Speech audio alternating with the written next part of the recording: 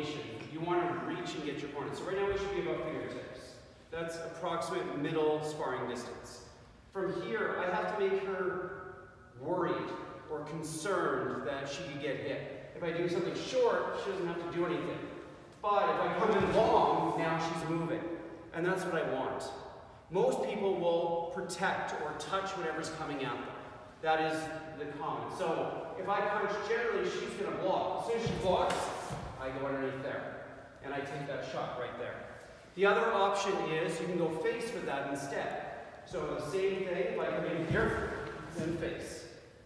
But I have to maintain a straight position in order to reach her.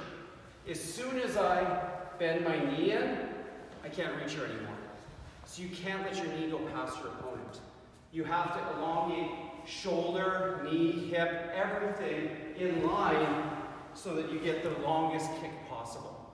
That way, depending on size, you can still catch your opponent. Okay? All right. So